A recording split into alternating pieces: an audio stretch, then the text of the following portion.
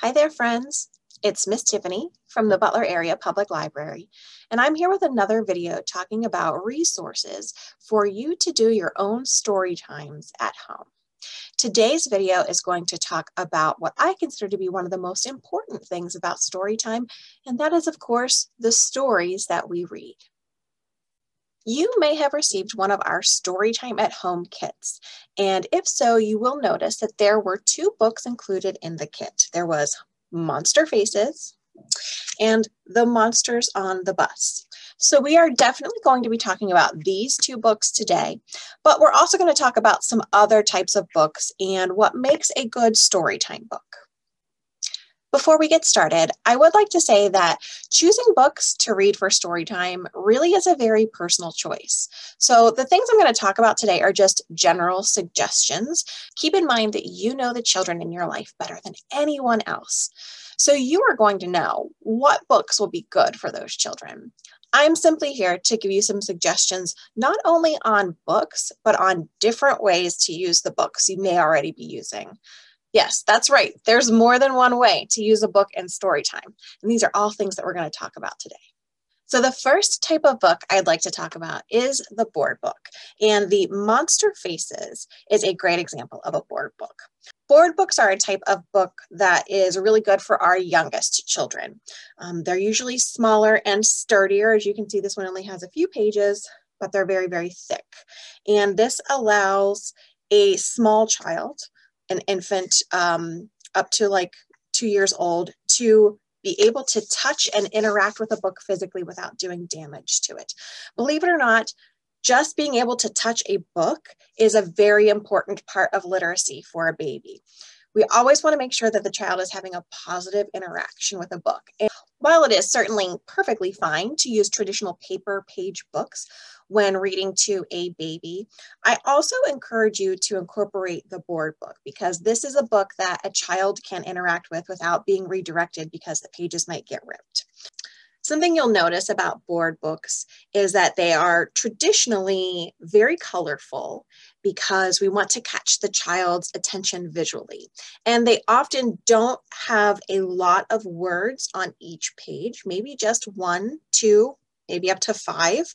And they are very concrete ideas, because this is the very foundation of vocabulary and literacy skills. So it's going to be very concrete. As you can imagine, a book called Monster Faces talks about different faces that a monster might have and the feelings associated with it. So we see that the scary face looks scary, the hungry face looks hungry, the mad face looks mad. So not only is a book like Monster Faces going to help a child with literacy skills, we're also teaching some social emotional skills as well. One of the things we have on hand here at the library are board book versions of traditional picture books, especially traditional picture books that we may have grown up with. So here is a board book version of The Very Hungry Caterpillar by Eric Carle. And you can see that it's going to tell the same story as our traditional picture book would. It's just in a format that is a little bit sturdier and easier for use with smaller children. As toddlers start to get a little bit older and closer to the preschool age, you can still use board books. There are board books with a few more words per page. And again, this is an example of a book that's not only going to help with literacy skills, but also social emotional skills as well. There are tons of different types of board books here. We have some that are silly. We have some that are serious. We have some that work on rhyming sounds or phonics sounds. We have some that work on counting. We have some that work on introductory words, things like baby's first 100 words. So board books are a great place to start with the youngest children in your family. Another type of book that you will most likely use during story time is a picture book. Now, there are tons of different levels of picture books and styles of picture books. We're going to cover a few of them now. The other book in the Storytime Home Kit is The Monsters on the Bus. And this is a book that follows the song patterns of the wheels on the bus, but it has slightly different words. So one of the things that you can do with this book is you can either read it straight through as a storybook, or you can actually sing this book to and with your child. You'll notice that this book has more words per page than what the board books had. Now for this particular book, because it is a song structure that the child is probably already familiar with, it's not as daunting to have so many words per page.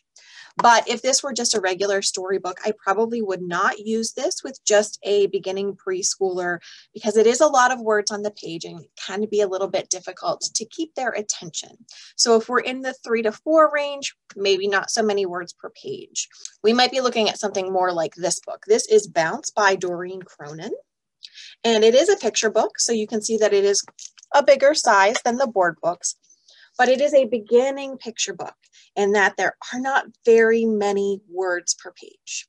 So this would be great for a child who is starting to transition out of those toddler years and into the preschool years.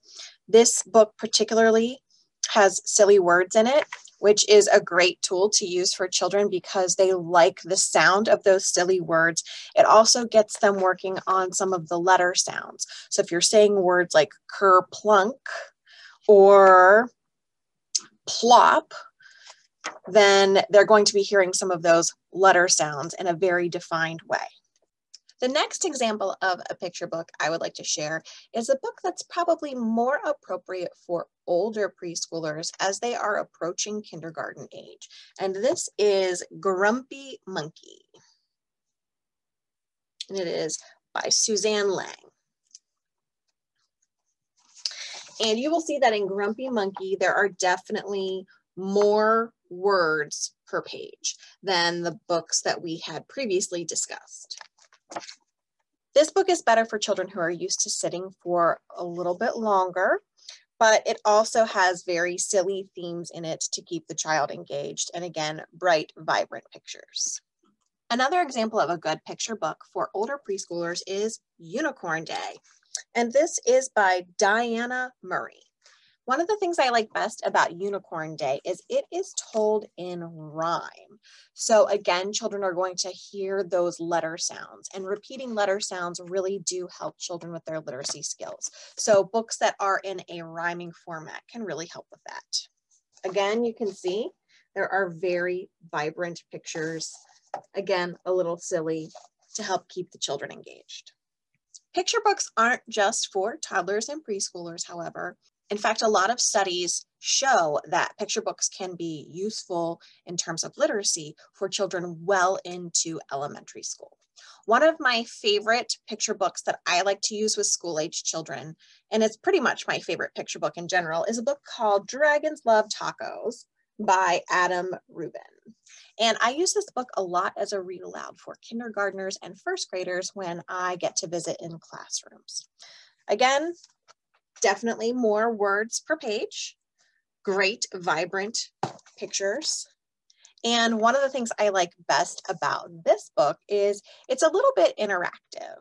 So it definitely sort of breaks the fourth wall between the book and the reader and lets you be a little bit more interactive with the kids that you're reading it to.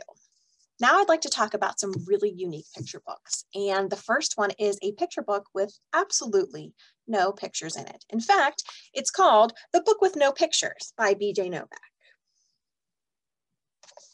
And true to its name, there are no pictures in this book. It is simply words on pages. However, the pages aren't just type. When the book starts out, you can see it is just some type on the pages, not a ton of words per page. But as you continue on in the book, things get a little bit more interesting. So there's some use of color, There's some different fonts, and a lot of the words are very silly. The idea behind this book is that the person reading it has no control over what they're saying because they have to say whatever the book says. In the end, it means the reader is saying lots of silly things and making funny noises, and children love that. So don't be afraid of the number of words on a page or if there are no pictures, because the book with no pictures is a great example of a picture book that focuses on words, but in a really innovative way. That was an example of a picture book with no pictures. And now I would like to give you an example of a picture book with no words. Yes, that's right. We have plenty of picture books here at the library that actually have no words in them at all. So you can see that this book is simply illustrations. And sometimes the illustrations have a moving component, but there are no words in this book. And I really love to recommend books with no words in them for children who are reluctant readers, who maybe don't like to sit for story time. Maybe they aren't engaged by traditional picture books. What you can do with a wordless storybook is actually tell the story yourself or encourage the child to tell the story with you. This is a really great type of book to use for children who don't have independent literacy skills just yet, but they really want to feel like they're the ones telling the story. So they can tell the story because there's no words to read. They simply tell the story by gathering information from the pictures and making it up as they go. One of the things I like best about picture books that don't have any words is it makes us, as the adult, think about using books in different ways, because there are different ways to use a book, and there are so many different kinds of books. Of course, there's going to be different ways to use them. We've already talked about books that have a familiar song format, like The Monsters on the Bus. So sometimes books are used for singing. And we've talked about books that children can handle by themselves, or they can make up the story themselves. I'm sure some of you have books that are well loved in your household that you read every single day, and the children probably have them memorized. But one of the ways that you can use those books that you know by heart in a different way is to have the child tell the story, not just by memorizing the words, but by looking at the pictures and telling the story to you. This helps a child work on their vocabulary and their sentence structure without even realizing that they are doing literacy activities. You can also use the books and the pictures in a way that has nothing to do with the story. You can point out things about color. You can use them to count images on the page. There are tons of ways that you can use both new picture books and board books to your family and some of your old favorites. Again, these are just suggested types of books and ways that you can use books in your story times at home. But like I said at the beginning of the video, children are all different, and you know the children in your life better than I do. So you're going to know what's going to work for them and what won't. If you ever need help selecting titles for your own story time, please feel free to reach out to me here at the library. I'm happy to help. One of the things I can do is pull a bundle of books, whether it's based on a specific topic or a few topics or different skill levels. We can place them on hold for you and you can pick them up at your convenience. So please keep that in mind as you are planning your own at-home story times. I hope you have found these suggestions helpful, and until next time, happy reading.